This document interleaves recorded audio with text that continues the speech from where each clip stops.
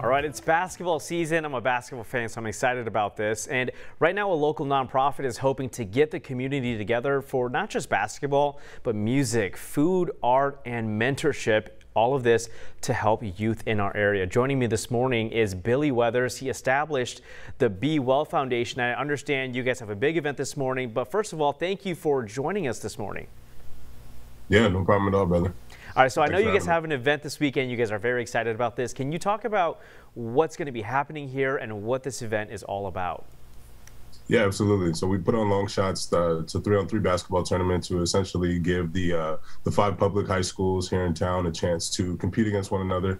You know, it's friendly competition, but you know, I think everybody enjoys a little bragging rights. We'll also have Supply Hive will be there helping us with interactive, you know, kids pumpkin painting. We'll have face painting there. We'll have food. And just other interactive activities for not only, you know, the kids that are going to be participating in the tournament, but also the families. So. And Billy, this event sounds like it really brings together the community, and it's happening for a good cause. How did all of this come to be? Honestly, it happened last year when the public schools weren't allowed to participate in their sports or do practices or games. You know, I came together with some good friends of mine, along with Julian Say and Taylor Rogers and Caitlin Stessman, a bunch of people that are, you know, just help with the foundation, and just wanted to essentially, you know, give kids a chance to participate and compete always. So.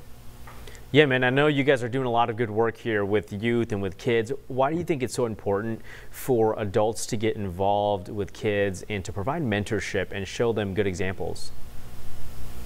I think the most important aspect is setting an example. You know, my mother always told me if I'm going to, you know, try to be something in the world, I have to be a living embodiment of it. So I'm not going to tell anybody to do anything that I haven't done. So just, you know, I understand the importance of showing face and showing up in your community time and time again. So just want to make sure that the kids see us, they're represented, and that they know somebody cares for them. And Billy, of course, the work that you guys do is beyond what's happening this weekend. What sorts of services or other things do you guys do to help with kids throughout the year? Absolutely. We've got I'd say probably our most notable and just most used is Knowledge is Power, which is essentially a savings account for the Des Moines, you know, inner city schools. We have Operation Wish List that takes care of families during the winter months, and just a bunch of different initiatives that try to get us into the schools and make sure that we're showing face and essentially providing resources to underrepresented kids, sides of town, communities, and, you know, just teachers. We know it's hard for teachers to, you know, fund some of these projects and ideas that they have, and taking out of their own budget isn't always suffice. So we just want to make sure that people know that we exist and that we're here to help. Yeah, and I love what you said there, you know, really showing some love to our teachers here in our area. If people want to get involved with what you guys are doing, how can they help?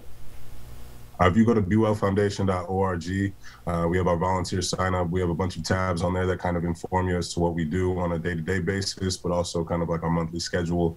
If you have any interest in signing up, you can, or emailing us. You know, we try to get back to people as soon as possible. So if there's any questions, if you can feel free to reach out to us. But yeah, we enjoy all of the help, all of the questions, anything that we can help to provide. So. All right, Billy. Well, thank you so much. We wish you guys the best with everything this weekend. Know that we are cheering you guys on this weekend from Local 5. Thank you.